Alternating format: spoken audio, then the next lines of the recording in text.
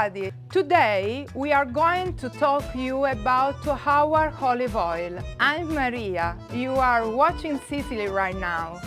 I'm in Terre Di Himera, near Cefalu, the country house where me and my husband are used to host guests from every part of the world.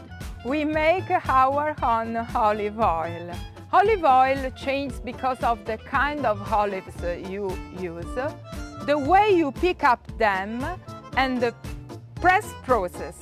We make our olive oil with Sicilian olives, a very old Sicilian cultivar called Biancolilla, and we pick up them very carefully when they are not too mature, and press olives within 24 hours.